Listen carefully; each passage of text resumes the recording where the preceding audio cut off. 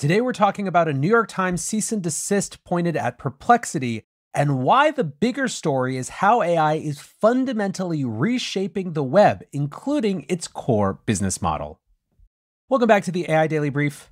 Today, like I said, nominally the story is about another target coming into the New York Times view, where the Times has told Perplexity basically to stop using their content. The Times has sent Perplexity a cease and desist, demanding that Perplexity stop accessing and using its content. The Times, of course, is already embroiled in a lawsuit with OpenAI around using the Times content in their model training. The Times alleged that the way Perplexity uses newspaper articles is a violation of copyright. The Wall Street Journal published an excerpt of the cease and desist, which read, "Perplexity and its business partners have been unjustly enriched by using, without authorization, the Times' expressive, carefully written and researched and edited journalism without a license." Now, unsurprisingly, Perplexity, for their part, says that they're taking this seriously, that they're not ignoring the warning, with CEO Aravind Srinivas saying, "We are very much interested in working with every single publisher, including the New York Times. We have no interest in being anyone's antagonist here."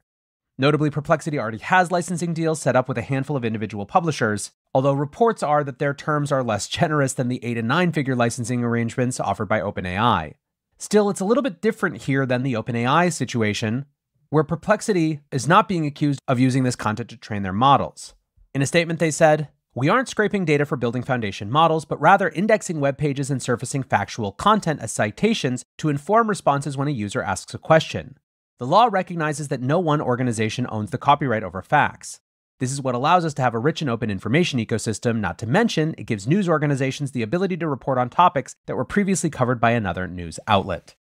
So one aspect of this is just the broader media world adapting to the AI landscape. Indeed, it's getting so confusing that the Press Gazette in the UK recently tried to sum up who's suing and who's signing.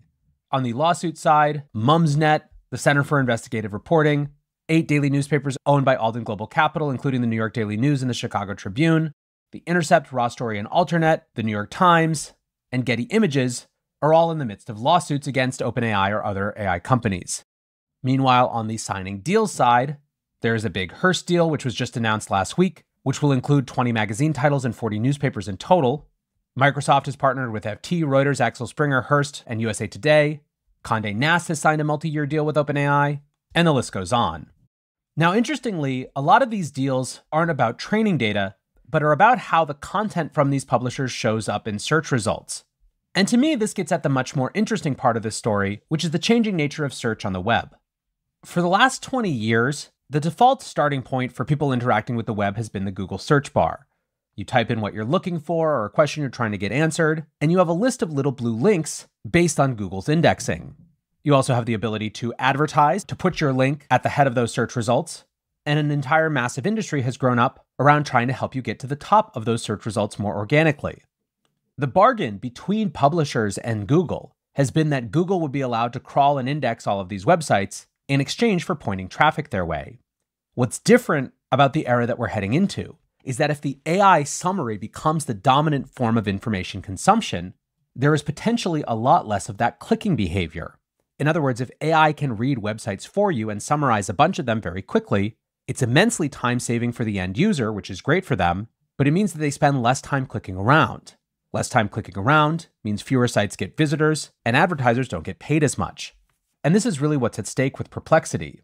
One of the things that makes Perplexity interesting is that it doesn't have the same sort of legacy business model that Google does, which would limit its ability to go whole hog into this new format. And for a lot of people, when it comes to which is the more valuable search experience, it's not even really a question.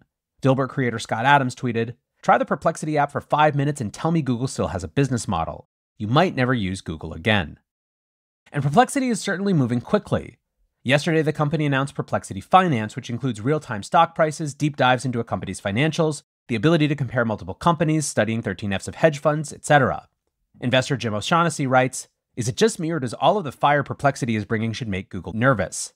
CEO Aravind Srinivas responded to that saying, "Here are the categories Perplexity lacks in today relative to Google. Visual, images, local maps, navigational latency, needle in the haystack queries, like specific home on real estate or rental markets, Stack Overflow bugs, link to developer library, docs, etc. Shorts, entertainment, shopping, knowledge graphs, and interactive cards." Basically what Srinivas is saying, really more declaring in this post, is that each one of these things is going to be knocked down in turn. They are, in other words, coming for the king, full stop. Now, another interesting thing about Perplexity is that they've been integrating more reasoning models into search, with Srinivas again saying, Perplexity Pro Search is already a research and decision agent, we just don't use the buzzword. Now, how this all resolves in terms of business model remains to be seen. A few weeks ago, the Financial Times reported that Perplexity was starting to have conversations with top brands on a new type of ad model.